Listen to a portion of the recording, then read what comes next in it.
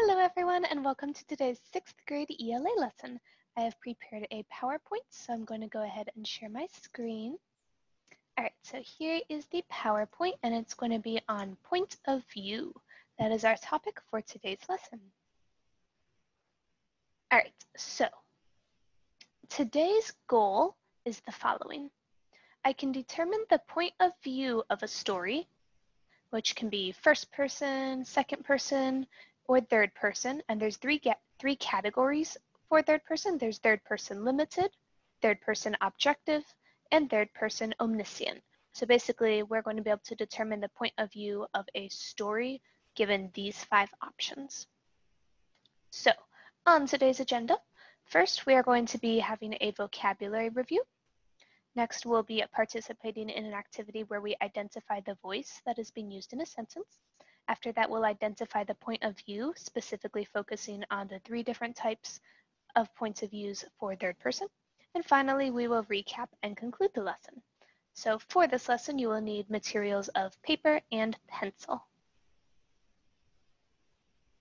So first and foremost, we will be reviewing some vocabulary. So our first vocabulary word, or words I should say, phrase, is point of view. And what that means is who is telling the story? From which perspective or angle? For example, am I the one telling the story?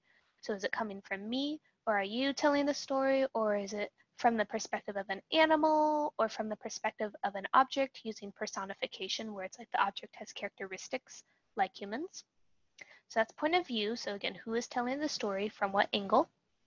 Then another vocabulary word is first person. And first person refers to oneself. So it's going to use the pronouns I and we. So for example, we could say, I am riding my bike, or we are riding our bikes, or we are reading books. It's always like referring to oneself or a group of people, which includes oneself. So on your piece of paper, I'm going to have you write first person, and then a hyphen, and then you'll write I and we, because those are the pronouns that are commonly used for first person. And after you're done with that, I'm going to introduce you to second person. Second person refers to another person or people, so other than yourself. And it's going to use the pronoun you or you all. For example, you enjoy riding your bike. That's second person. Or you all enjoy riding your bikes. That's for the plural one. So on your piece of paper, I'll have you write second person, and then a hyphen, and then you'll write the pronouns you and you all. And after you're done with that, let's move on to third person. Third person is also going to refer to another person or people, or an object or objects, and it uses the pronouns he, she, it, and or they.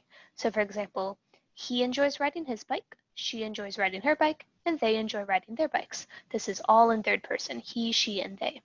So on your piece of paper, I'd like you to write third person, and then hyphen, and then he, comma, she, comma, they. You can also say it for the pronouns. Those are all pronouns that clue you into the fact that this would be third person.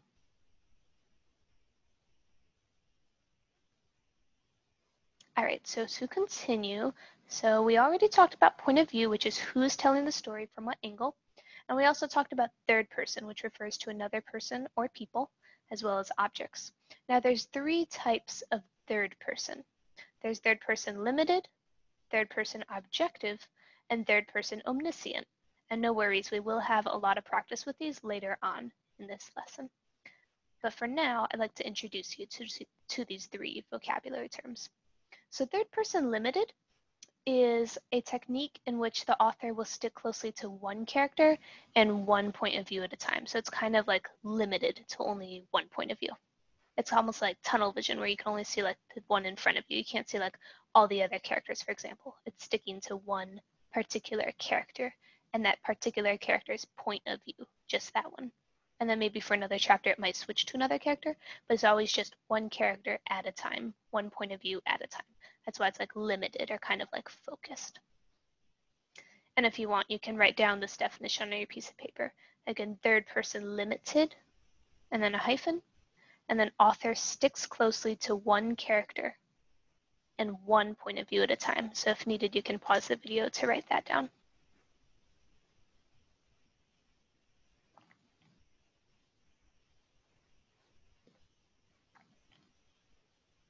All right, our next vocabulary word is third person objective. So you can write on your paper third person objective. And this is when the narrator, which is the person who tells the story, is kind of neutral. So he or she would present the story with more of an observational tone, like stating what he or she might have seen or might have heard. So remember, it's stating only the facts and not necessarily the internal aspects. So it's not really talking about the opinions or feelings of the characters.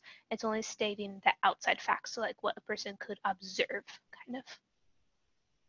So after you write third person objective, you can write down this definition about the narrator being neutral and how the story has an observational tone where it states only the facts rather than the opinions or feelings of the characters. So you can pause the video to copy that down if you need.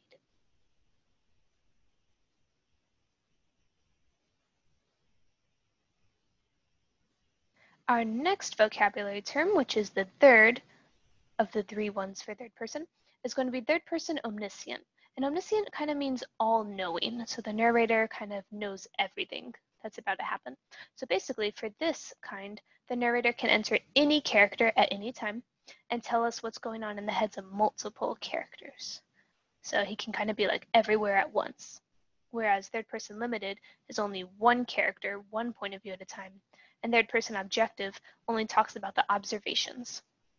But for third person omniscient, the narrator can enter any character at all and tell us what's going on in the heads of multiple characters. So then the narrator can kind of like skip around in the characters' heads. So you can pause the video to write down that definition as well.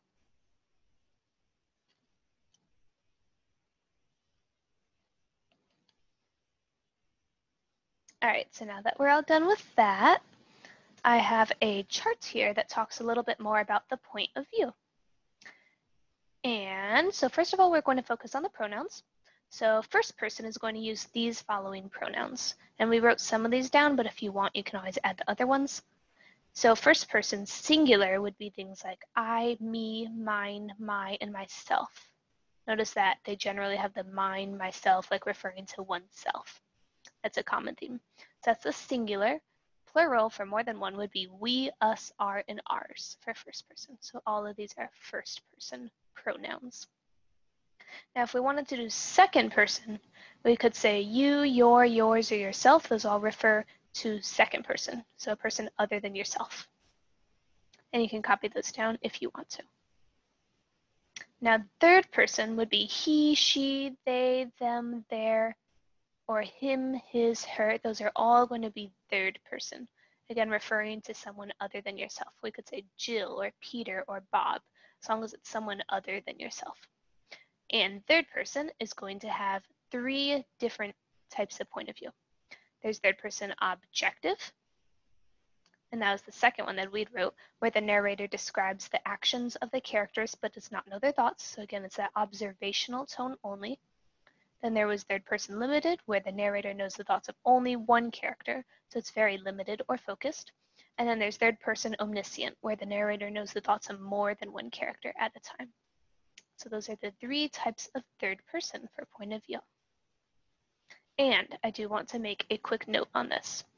When we're talking about point of view, so like when we're trying to determine the point of view, it's important to not focus on the dialogue within the passage.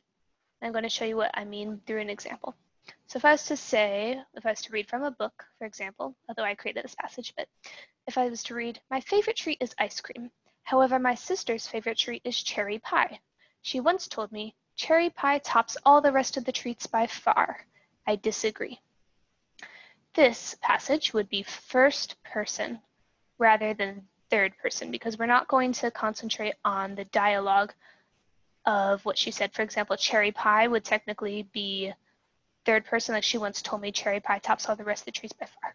But instead, we're going to focus on what's outside of the dialogue. In this case, my favorite treat is ice cream. We have that keyword my, which tells us that it's first person, as does the sentence I disagree. Talking about I refers to first person as well. So again, we won't be focusing on the dialogue when we're trying to determine the point of view. So to summarize, third person limited is just one point of view. Third person objective gives neutral observations, so just the dialogue and actions, just the observation part.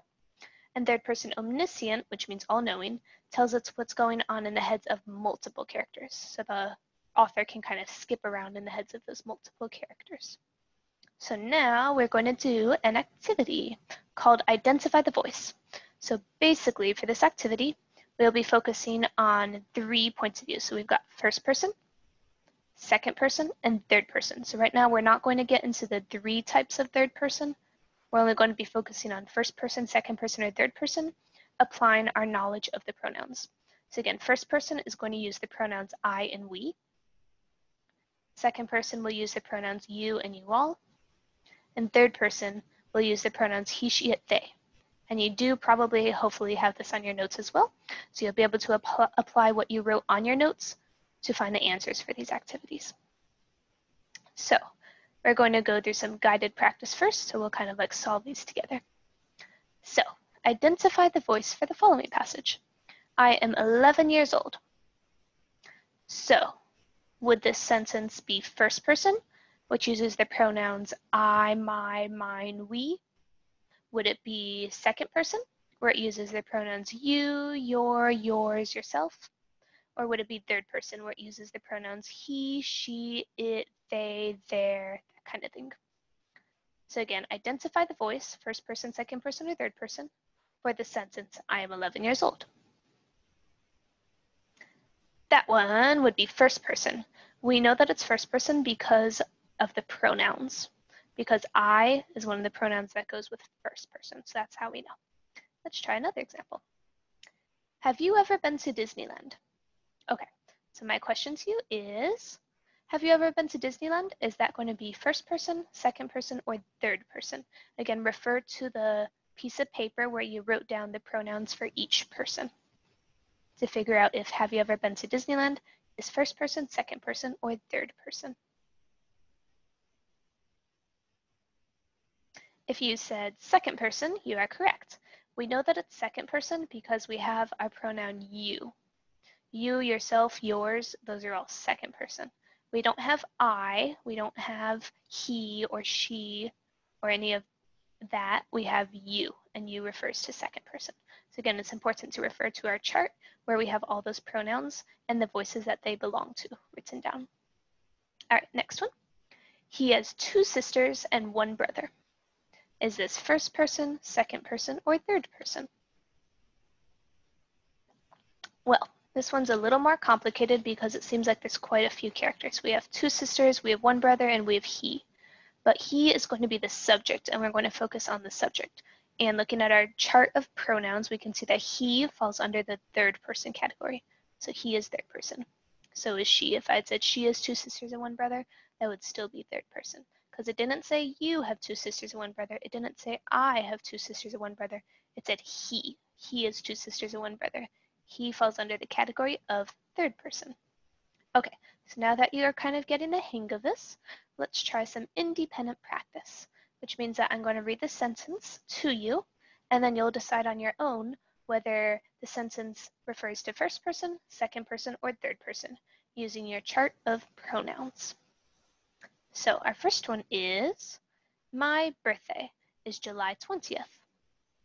Is this first person, second person, or third person?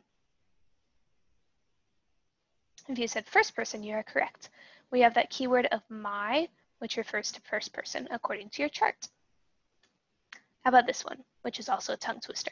She sells seashells at the seashore. Is this first person, second person, or third person?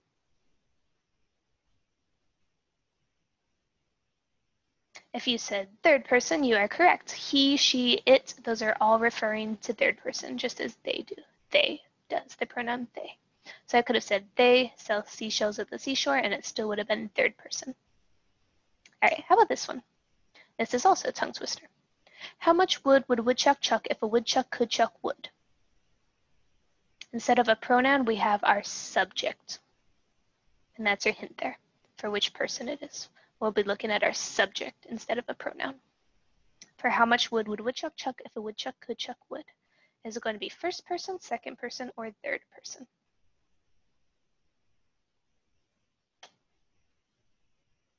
If you said third person, you are correct. That's because woodchuck, which is our subject, refers to it. A woodchuck is an animal, so it's kind of like an it. So woodchuck is going to be third person because he, she, it, they are all third person.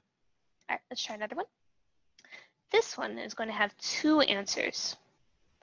So it's I scream, you scream, we all scream for ice cream. So which two voices does this sentence represent?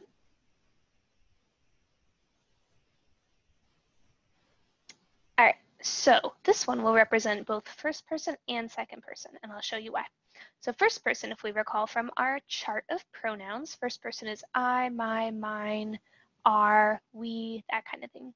And we have both I and we in this exclamation. So I and we both refer to first person. Now we also have second person because we have a you in here. We have you scream. And you, your, yours, yourself are all second person. So we've got I, we, which is first person, and then we've got you, which is second person. So therefore, this one will be first person and second person. All right, next one. Identify the voice for the following. We like to watch comedies, and comedies are like funny shows. So we like to watch comedies. Is this going to be first person, second person, third person?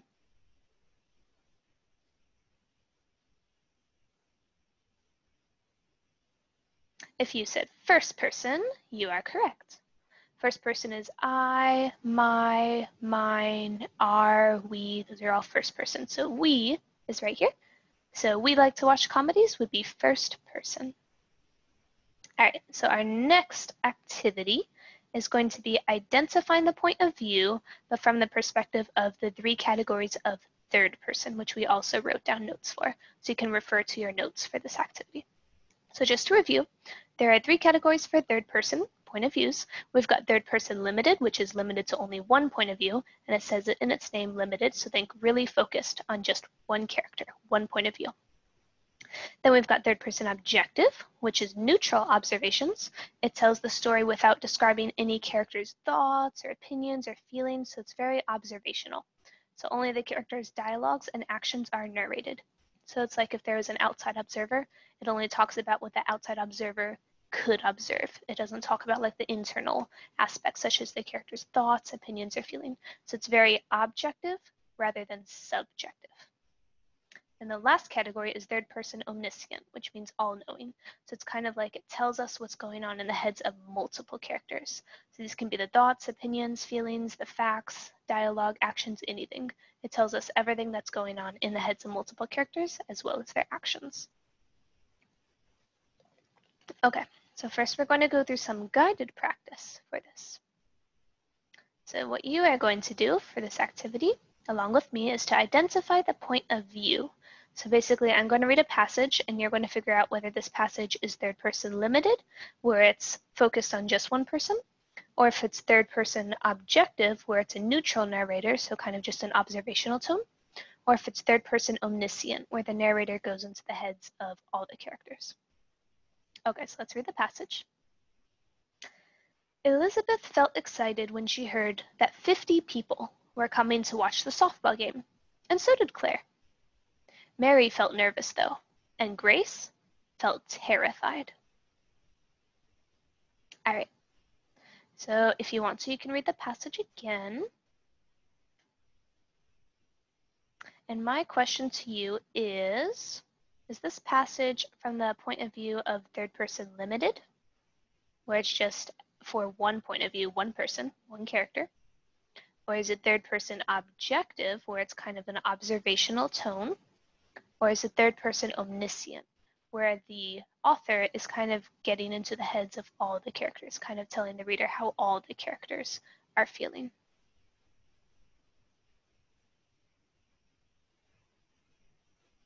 If you said that it's third person omniscient, you are correct. And that's because the author is indeed getting into the heads of all the characters to tell the reader how they feel. It's saying that Elizabeth felt excited, and so did Claire, so Claire felt excited too, and talks about how Mary felt nervous and Grace felt terrified. So again, the author is going into the heads of all the characters, telling us what all the characters, how Elizabeth, Claire, Mary, and Grace felt. Their different emotions. So that's third person omniscient. Let's try another one. And again, for this passage, you'll be figuring out if it's third person limited, third person objective, or third person omniscient. So let's read it together. Tim ordered a pizza. As soon as it arrived, he immediately started eating it. He ate the whole pizza in less than 5 minutes. Is this an example of third person limited, where it's talking about just one person, one point of view at a time? Is it third person objective, where it's a neutral narrator, where the narrator is kind of showing what he or she might observe, where it's just stating facts, not the opinions or feelings? Or is it third person omniscient, where the author is all-knowing and can tell us what's going on in the heads of multiple characters? If you said third person objective, you are correct. It's kind of like if an outside observer was watching Tim, he would see Tim order a pizza. He would see Tim immediately start to eat the pizza as soon as it arrived. And if he timed Tim, he would see that Tim ate the whole pizza in less than 5 minutes. So it's from a very observational point of view, kind of like an outside observer. It doesn't talk about how Tim felt, like maybe he felt hungry, but you can kind of see that he was probably hungry based on his actions, things like that. So again, it's an observational tone rather than going into the feelings or emotions that Tim might be feeling. All right, let's look at another one. Max, the golden retriever, couldn't help but wonder if Lily had forgotten about him. After all, his food bowl wasn't full, and his water bowl was almost empty. On top of that, Lily hadn't taken him for a walk in 2 days. So is this passage an example of third person limited, where it's just one point of view? Is it third person objective, where it's from an observational tone with no feelings or emotions? Or is it third person omniscient, where the author is getting into the heads of all the characters? So if you said that this is third person limited, you are correct. It's focusing on just one perspective, one character, in this case, Max the golden retriever. It's focusing on how Max was wondering if Lily maybe forgot about him based on the evidence, and that Lily hadn't taken him for a walk in 2 days. So again, it's limited to just one point of view, which would be Max's point of view. So it's very limited, very focused. All right, so that was guided practice. So now we're going to transition to independent practice, where you get to write down on your piece of paper which point of view you think it is, and then we'll go over the answer. All right, so let's read our passage. John felt sad and nervous. He didn't want to admit that he had broken the window. He knew it was the right thing to do, though, and he resolved to tell the owner of the house first thing in the morning. So I'll read it one more time so that you can think about which point of view this passage might show. So John felt sad and nervous. He didn't want to admit that he had broken the window. He knew it was the right thing to do, though, and he resolved to tell the owner of the house first thing in the morning. So is this an example of third person limited, where it's limited to just one perspective, one point of view? Is it an example of third person objective, where it's a neutral narrator, so it's kind of like the narrator is just observing what is happening kind of from the outside? Or is it third person omniscient, where the narrator is getting into the heads of multiple characters? So you can pause the video and write down your answer.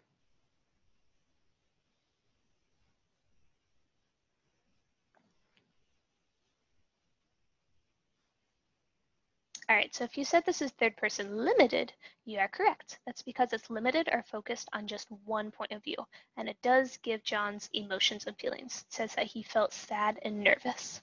So we know that it wouldn't be third person objective because this one is only strictly observational. It doesn't get into feelings and things like that.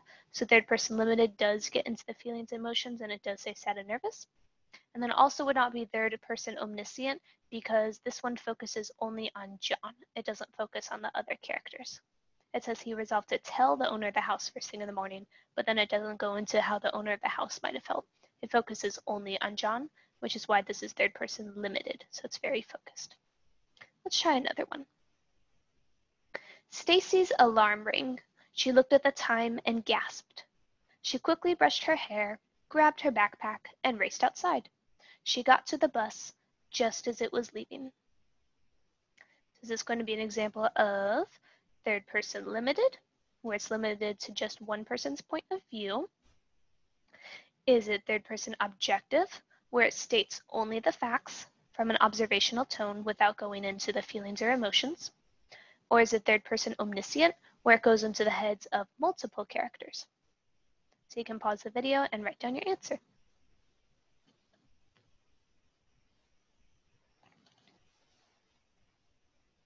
So if you said that this one is third person objective, you are correct. That's because it only states the facts, only from an observation point of view. It doesn't say that she felt rushed or she felt mad that she had slept in too long. It only states the facts. So it's like an observer could see or hear her alarm ring. The observer could see her look at the time and gasp. The observer could see her brush her hair and grab her backpack and race outside. The observer could see her run to the bus just as it was leaving. So it's all an observational standpoint, which is why this is third person objective. All right, how about this one? David was 5 feet 10 inches. His mom was 5 feet 8 inches, and his dad was 6 feet 2 inches. David's younger sister was 4 feet and 3 inches tall. Is this passage an example of third person limited, where it's limited to just one person's point of view? Is it third person objective, where it only states the facts from an observational standpoint? Or is the third person omniscient, kind of like all-knowing, where the author gets into the heads of multiple characters? So you can pause the video and write down your answer for which one you think it might be.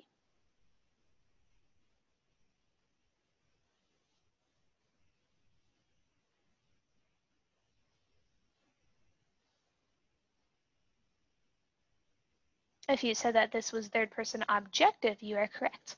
That's because this passage only stated the facts, only the observational point of view. So for example, the observer could see or measure that David was 5 feet 10 inches. The observer could measure the mom's height and the dad's height and the younger sister's height. Again, this is all from an observational standpoint, which is why this would be third person objective. So it's not going into the feelings or emotions of any of the characters here. It's only stating the facts. So that's a third person objective. What about this one? Maddie felt slightly annoyed when the car in front of him cut over 3 lanes in less than 10 seconds. He didn't know that Heidi, the woman in the other car, was rushing her daughter to the hospital and wasn't usually such a speedy driver. Nancy was terrified and needed the nurse to see her daughter as soon as possible. So is this passage an example of third person limited, where it's limited to just one point of view? Is it third person objective, where it only states the facts from an observational point of view? It doesn't give any insight into the feelings of the characters? Or is it third person omniscient, where the author is kind of switching between the characters and giving each person's point of view and kind of showing what's going on in the heads of multiple characters? So you can pause the video and write down the answer. Write down your answer.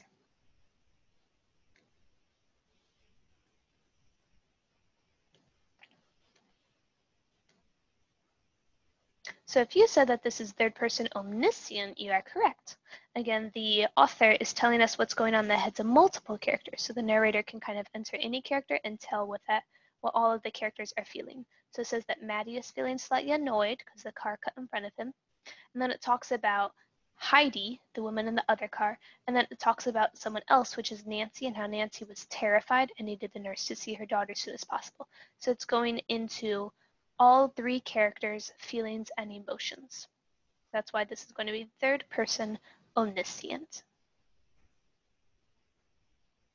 All right, next one. Anna enjoyed baking more than anything else in the world. She would spend hours whipping up delicious desserts in the kitchen, from pink frosted cupcakes to huge batches of chocolate chip cookie dough. Her bakery always smelled delicious. So is this an example of third person limited, third person objective, or third person omniscient? And you can use the notes that you wrote down on these 3 types of point of views to think about your answer and figure out which point of view that this might be. So you can pause the video and write down your answer.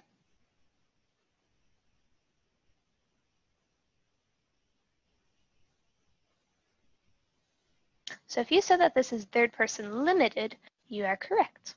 That's because it's focusing only on one character, only on one point of view. It's talking about how Anna enjoyed baking. It's talking about how she loved to spend hours whipping up those desserts. And then it says like her bakery always smelled delicious. So it's giving both the facts as well as the feelings, the emotions of the character, and just one character, just Anna. So that's why it's third person limited, because it's focused only on her point of view. All right, and I believe that this is the last one. Liam and Lizzie were as different as night and day. Liam enjoyed watching TV and playing sports, while Lizzie preferred socializing and making arts and crafts. Liam felt most happy training for his next big game, while Lizzie felt most happy drawing, painting, or coloring. So is this passage an example of third person limited, third person objective, or third person omniscient? You can use your notes that you wrote down to figure out which point of view that this might be out of these three categories, and then you can pause the video and write down your answer.